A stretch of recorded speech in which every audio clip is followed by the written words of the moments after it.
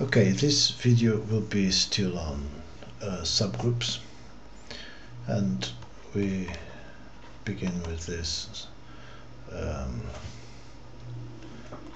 theorem on subgroups. So the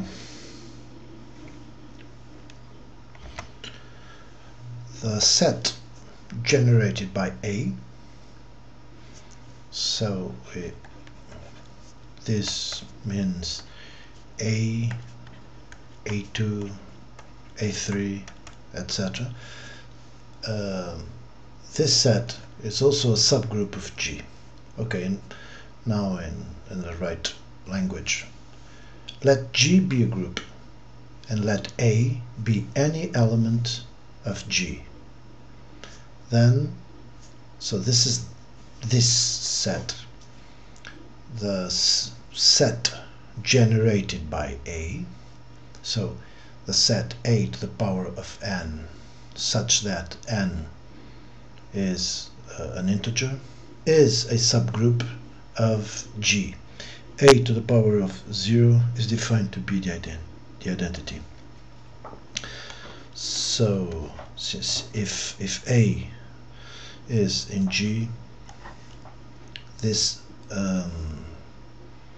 set is a subgroup of G.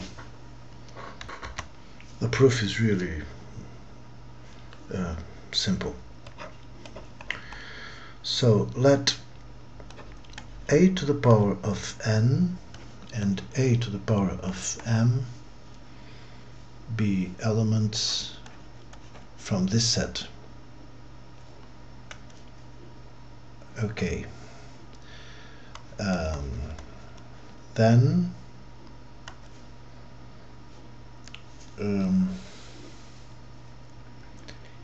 A to the power of n times A to the power of m inverse is A to the power of n minus m, and of course this will be in A. So by the one-step subgroup test, and I remind you the one-step subgroup test says let G be a group and H a non-empty subset of G. So if H is a non-empty subset of G, H is a subgroup of G if H is closed under division. That is, if A times the inverse of B is in H for any A and B. So for all A and B in H, if A times the inverse of B is in H, this means that H is a subgroup of G. Okay, so we picked two elements in the set, and an times the inverse of am is a n minus m, and this is in the same form. This is in the form of this set. Okay, so by the one-step subgroup test,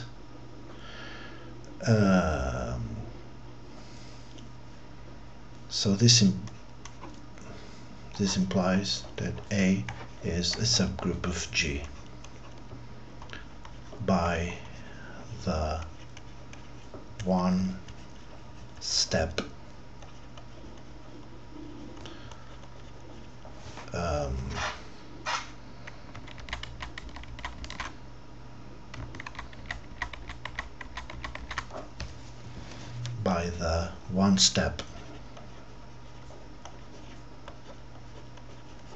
subgroup test, and this concludes the proof.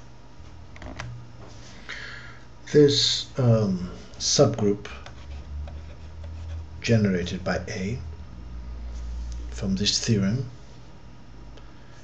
is called the cyclic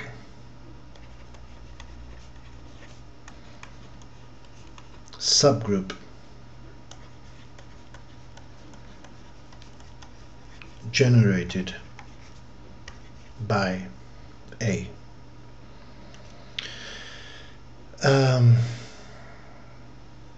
Let me call your attention for the fact that a to the power of minus 2, and we can also have elements here,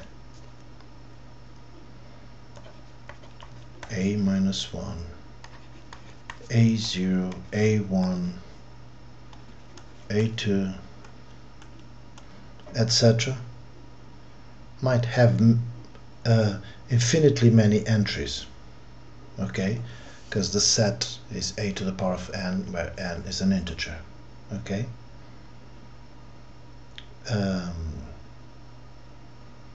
So for any integer there will be an element, okay, so this is infinite.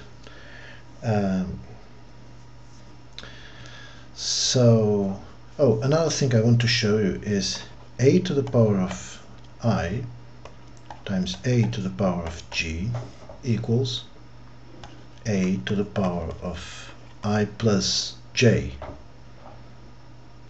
and that equals a to the power of j plus I, which is equal to a to the power of j times a to the power of I. Okay, so we can say that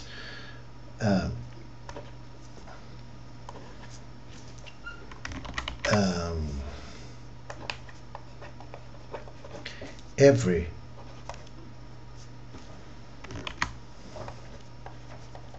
cyclic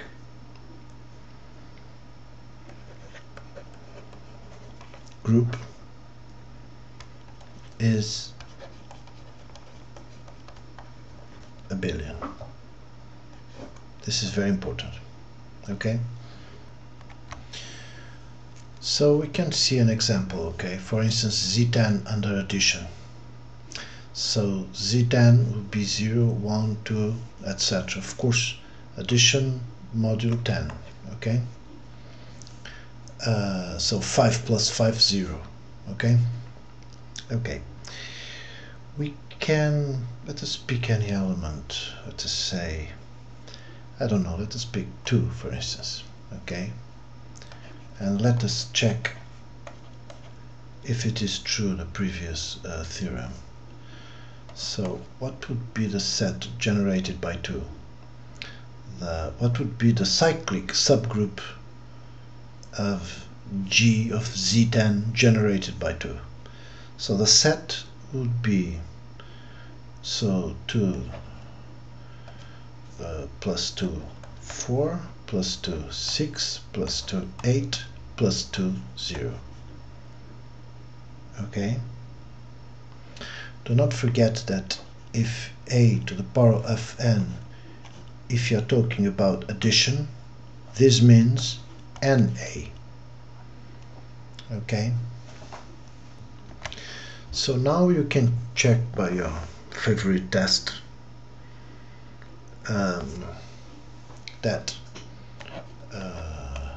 the cyclic subgroup of Z10 generated by 2, it is in fact a subgroup. Okay. 1, is it close to the operation? Yes, it is. If you add 2 plus 4 you get 6, 6 is here. If you add 6 plus 4 you get 0, 0 is here. You see, if you add 6 plus 2 you get 8. If you add 8 plus 2 you get 0. Okay, so yes, it is close to the operation. What about the identity?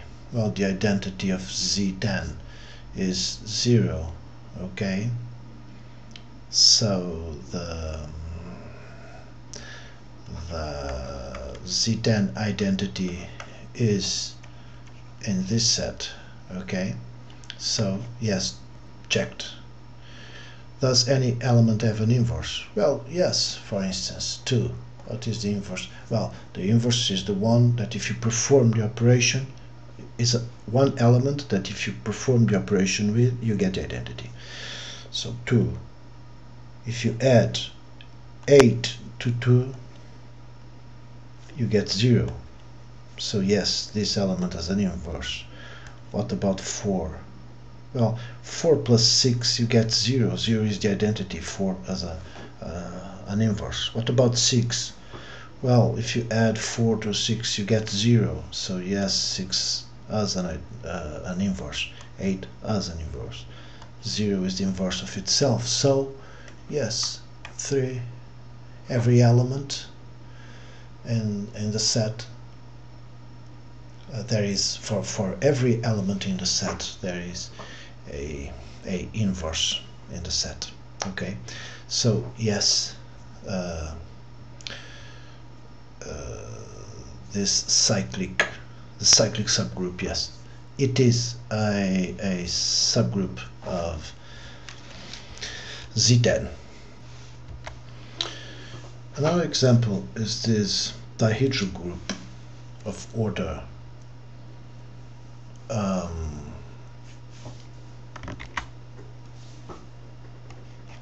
of order 2n. So I'm considering the order of the n is 2n. Okay, so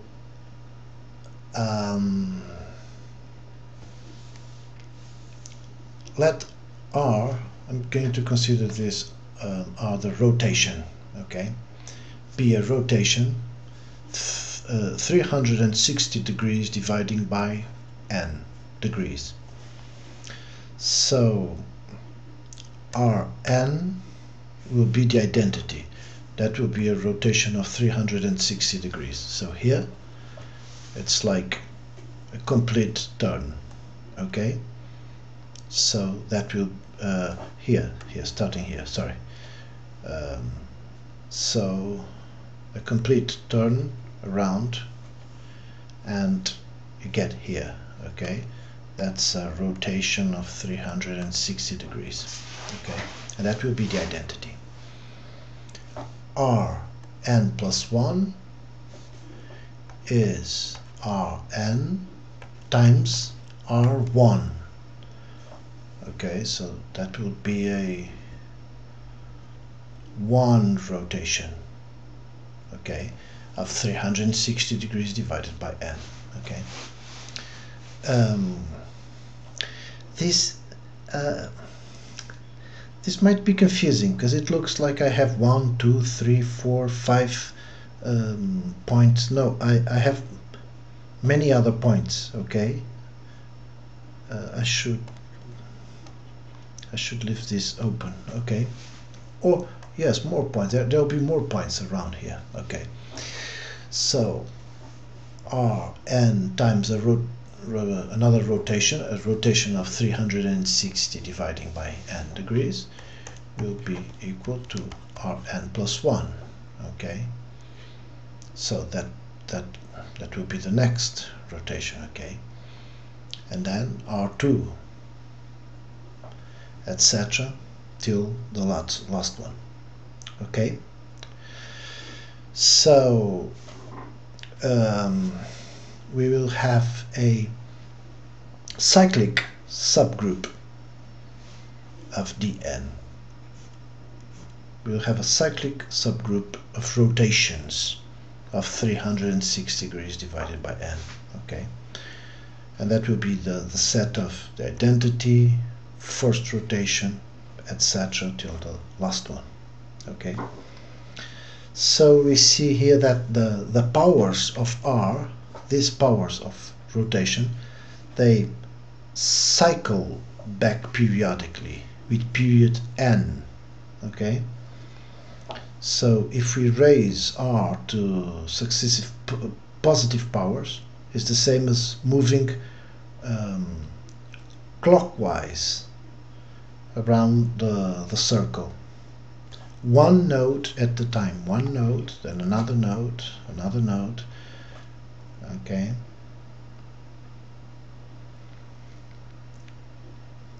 Now here moving clockwise or counterclockwise, that will be the same. Okay, we will still have the same periods. Okay, if we move one node at a time. Okay, so this is the cyclic subgroup of rotations of 360 divided by n degrees. Okay, of the dihedral group of order 2n.